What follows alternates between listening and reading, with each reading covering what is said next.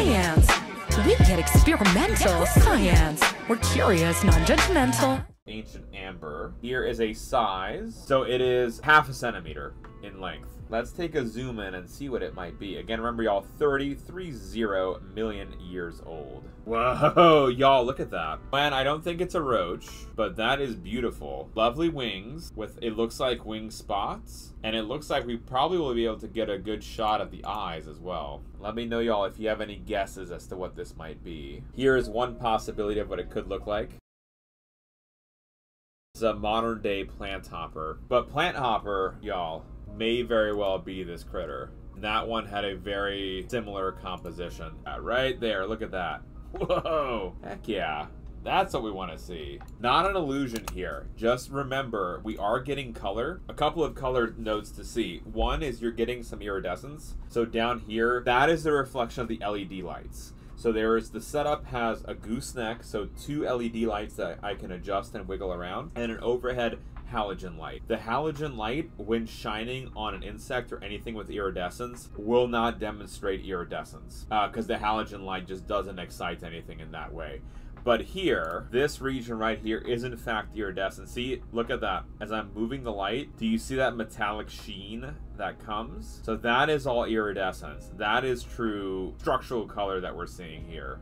Here, right, to me, that looks like we're seeing true colors, but it's in a yellow stone. So we can't necessarily comment on what the true color is because it's getting obscured by the actual colors themselves, right? Like it's that yellow hue is gonna change what colors hits our eyes, but the iridescence is real. Let's try to flip it over. This is the ventral side, so the underbelly. Out a little bit. Whoa! Here we go, look at that.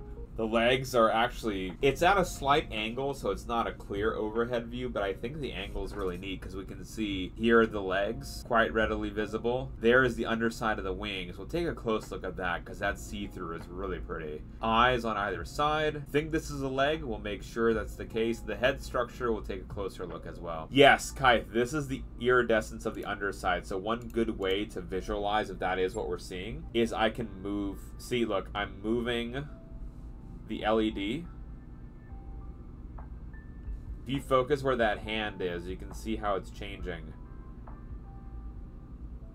Although on the rest of the whole part of the body, there's a fair bit of that shimmer. So yeah, that's that structural color again. Presumably, like we've talked about that the structure of the exoskeleton is not flat, but it has like all these nooks and divots and grooves and crannies like all going throughout. We can't see it with this kind of camera. You need a scanning electron microscope to be able to see that. But as we go back and forth, can get the iridescence image of it. And when the light bounces off them, they reflect with these different colors. Some light gets absorbed, other gets reflected, and that's what's causing these prism patterns. And yes, insects see this. So Ubi, chat, sexual selection acts on these patterns, meaning females prefer certain colors over another. And so when males are doing a mating dance, try to mate with a female, they shake their wing towards the female, and the female would, choose to either accept the approaches by the male or shoo it away. And apparently, the females would prefer more blues, but that translates to thinner wings. The crazy part then is,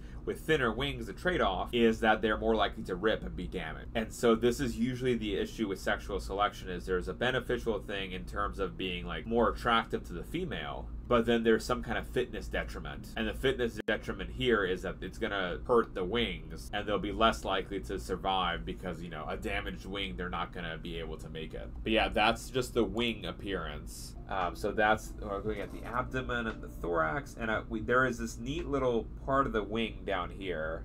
So right here, Tommy, that is a folded up wing. So you can see the underside of the wing here, and then this part is folded up. There's a little bit of an imperfection there, but it's super cool to see. Not perfect in terms of science, but in terms of like prettiness, it's not half bad. This head is a much cleaner look at this being an actual plant hopper. They have these rounded, almost cicada-like looking heads. Ooh, look at that. That's a nice, we can even see the individual cells. Right here, the ommatidia. So here, each of those dots are the eye cells called the ommatidium, singular, plural ommatidia. There is the antenna right there. You can see it's a little nub.